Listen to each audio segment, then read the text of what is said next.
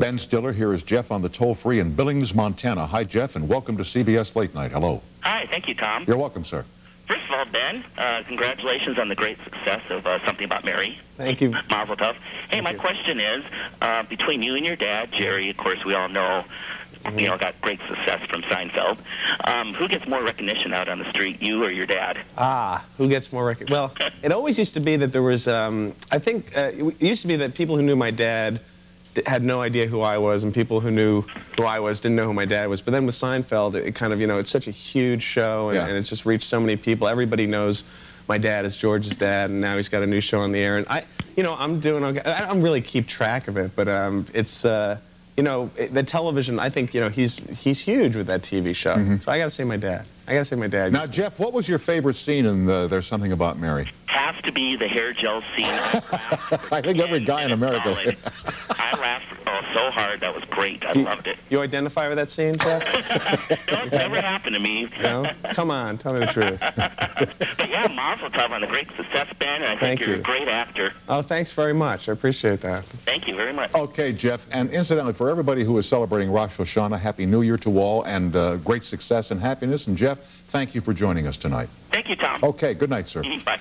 I read about your pop. When you were 10 years old, he sent you to a magician to learn magic?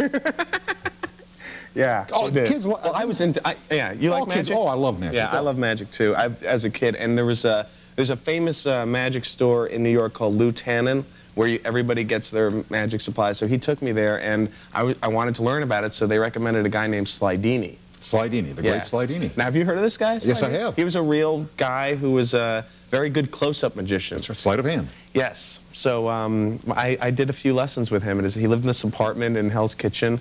In this, I guess he hadn't worked for a while, but he was an older gentleman, and he was very careful. He taught me, you know, with great care, how to do some really incredible tricks. I was like 10 years old, though. I was just not ready for the, you know, magic takes commitment, it takes practice, it takes Practice talent. is the key word. You must do it over and over till the moves are flawless. Right. My mom took me to see Blackstone, the great magician, when I was a kid in Milwaukee, and at halftime they sold Blackstone's magic kit with all the illusions supposedly he did on stage. And we took them home. We took them home. My brother and I would practice for hours and hours, and you still couldn't really do it right. No. It takes years, but it was fun to practice. I used to practice on my sister. What was the trick? What was the... He had a trick that was, his famous trick was he would take a Kleenex. He would like take a Kleenex and, I'm not going to do it because I don't... What do you mean you're not going to do it? No, there just happens to be a Kleenex here. This isn't like some preset thing because it's really, it's not, I don't want to say it, but he would like take a Kleenex and like bunch it up and then put it in his hand and then, you know, make it disappear. But like the whole trick of it was he would do it for an audience would be that like you and I would be on the, you know, like here, the audience would be over here, and what he would do, he would put it in his hand, but he'd be flipping it over their head. Like I see. Okay. And you wouldn't see it. Yeah, but, you know, so it took... Was that the trick? You just flip it that way?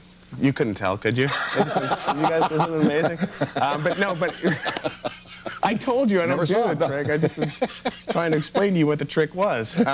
But my sister, I used to practice that on my sister, and I'd have to get up like right in her face because the whole thing was about like your line of vision, so that you like you could flip it right above your eyes, so you wouldn't see it. So I used to do it, and of course I had no subtlety. I was, you know, 10 years old. And then did you do the patter too? Oh yeah, the bad patter, the trying to, you know, because you know the whole thing was about you have to tell a story, and it's all those old magic books where they, you know, it's like it's all outdated, like so you make up these stories about 3 men were walking down the street, whatever. Exactly. And I just would do. I was, you know, so bad at it. But my sister would say, "Oh, you can do that trick again, where you almost punch me in the face," because I just had no subtlety about it.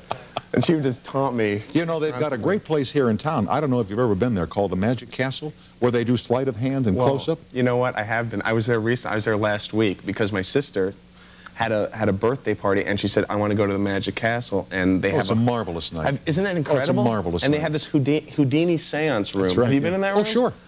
Great show because they have this the table levitates and crazy. No, I've done a couple of shows up there for NBC and CNBC where we've had them do close-up magic. Right. And we take the videotape and slow it down, try and catch the moves. They're so good, you can't Ben, you can't see what they're doing. You can't catch them. Yeah, they're that good. Incredible. With sleight of hand. And they kind of walk through the halls of the place, and people are doing tricks. It's great. And what was your first TV appearance? Your mom used you on what was Kate McShane? Yes, Kate McShane. Yeah, that was it was a series that she had on the air on CBS for about it was probably half a season. It ran in 1975. And That's a long run here at CBS. Yeah. It kind of runs in my family. My show went 13 episodes, and my dad is the most successful of us all. But I played Susan Strasberg's son, Lee Strasberg's daughter. She's an actress, and it was like a lawyer drama show. My mother was a lawyer, and I just remember I was so nervous. I mean, and I remember waiting to go on, and they had this off the set. They had a little cue light. A light that goes off that they put off camera so that, you know, where you're standing off camera so that you can know when to go on because you can't hear what the actors are saying in the other room. And I just remember just watching the cue light and just being, you know, when this red light went on, it was similar to my Mike Douglas experience of playing the violin on the air. Just, you know, one of those crazy things that as a kid you go, you know, it's just such pressure. You know, it's crazy pressure. I know. But and like, did you meet big stars and stuff? I met some stars. I met William Shatner on the That's an event. on the lot. Well, for me, it was a huge event. Why? Okay. Uh-oh. Did I open up the William Shatner? Touched another nerve. Here it goes. And the ground opens up. And the joke begins. I just want to see him laugh about the private William Shatner joke. I met him because he was doing Star Trek. No, this was after Star Trek. I was a huge Star Trek fan, still am. He was doing a show called The Barbary Coast. Do you remember this show? No, I do not. Okay, a short-lived series where he was an undercover detective in San Francisco in the 1880s. There's a concept for you. And he would get into disguises, right? So when I met him... He loves disguises. Does he? Yeah. He told me that during... By the way, I love to interview William Shatner. Please believe me.